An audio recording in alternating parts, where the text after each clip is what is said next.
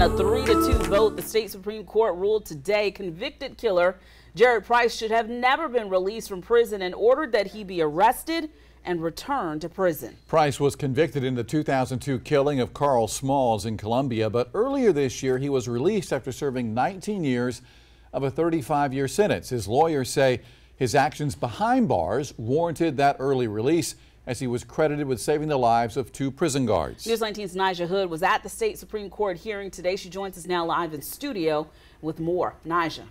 Well, JR and Darcy, the state Supreme Court's decision came down just hours after they heard oral arguments in this case, with Price's attorney claiming his release from prison was legal, while the Attorney General argued it wasn't.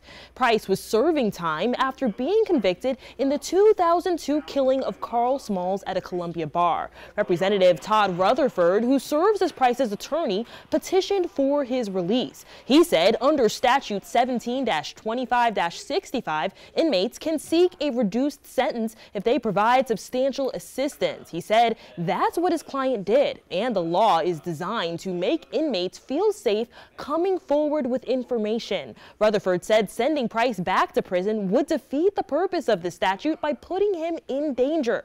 But the state said that doesn't apply to this case because South Carolina law mandates inmates serve at least 30 years for this type of conviction. The Attorney General's office proposed putting Price in either solitary confinement or sending him to a different facility out of state. Now, the family of Carl Smalls had been very outspoken in this case, and they're saying they feel like justice for their loved one was undone.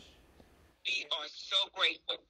We are grateful for everyone that was involved, everyone that helped us, supported us, and prayed for us. We are so thankful.